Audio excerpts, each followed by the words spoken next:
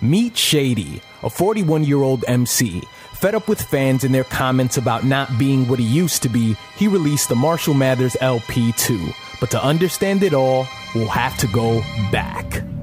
The towers were still standing, the Lakers were on top, Kendrick Lamar was 13 years old, and Eminem released a Marshall Mathers LP. It's no secret that much of M's work was intended to separate him from the popular music at the time. He represented this anti-conformist idea, the counterbalance of the chart-topping pop music while still topping the charts. You were most likely a teenager or younger in 2000, rebelling and relating to Marshall's work. I've mentioned this before, but isn't it amazing how we live in the past in hip-hop? Think about this. We don't want change. We want you to dye your hair, name your album, even recreate the cover to make us feel like you're back. There were 3 reasons why I became a fan back then: lyrical ability, shock value, and humor. For some, it was more, and for others, it was just humor. Now it's 2013. The towers are gone, the heat are on top, Kendrick is 26, and Eminem releases the Marshall Mathers LP2. You know what they say about sequels. They pale in comparison to the original. We've had quite a few attempts over the years. Most have just been one album. Some have revisited it more than once. Why would you want to take us back to your prime? Why would Nas, Lupe, or even Wayne sequel an album? I feel like it's a challenge, obviously for the artist to recreate something worthwhile, and for the listener to think about how long you've been a fan. This is a 13-year wedding anniversary with M.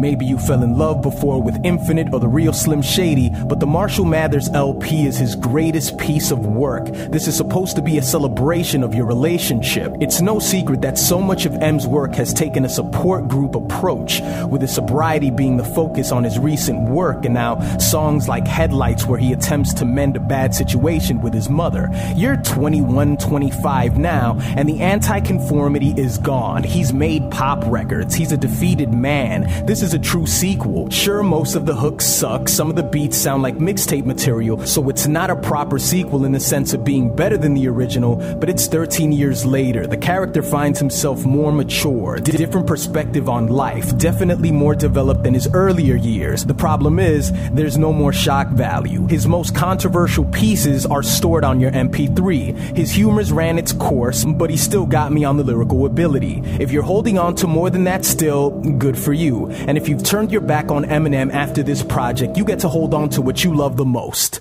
the past. Meet the Marshall Mathers LP2. It's not a recreation of the first.